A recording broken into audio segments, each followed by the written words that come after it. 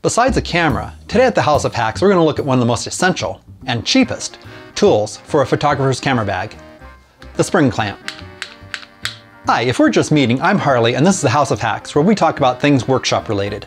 Things like metalworking, woodworking, electronics, photography, and making things in general. The spring clamp, also known as an A-clamp, is super useful on photo shoots.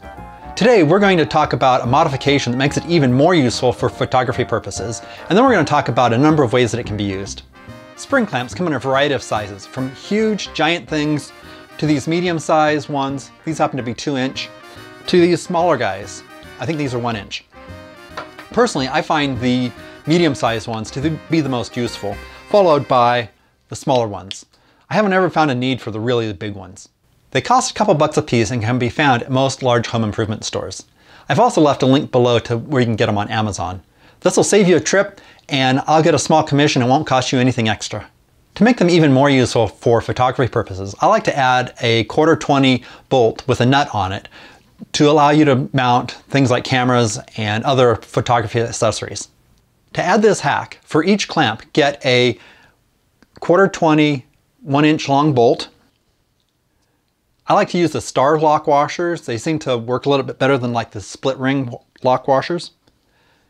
A nylock nut, a flange nut. This is a nut that has a flange on it with a wider section on one side. And a large washer where the hole in the middle is large enough for the nut part of the flange nut to go through, but not large enough for the flange to go through. And also some 2-part epoxy. Mix up a bit of epoxy and use it to glue the flange nut to the inside of the washer. The flange itself should be exposed and keep the nut from going through the washer. While that's setting, check your clamps to see if they have a hole between the hinge and the tip of the clamp. If they don't, you'll need to drill one. Some brands have a hole here, some brands don't. These don't, so I'll have to drill a hole. And I'm going to drill that hole just below where the plastic part of the tip ends. Then, with the Starlock washer next to the bolt head, place the bolt through the hole from the inside so the threads are poking out. Use the nylock nut to hold it securely in place. Once the epoxy is set, thread that assembly onto the bolt with the flange part of the assembly pointing out. This gives you a place to mount standard 1/4-20 threaded items onto.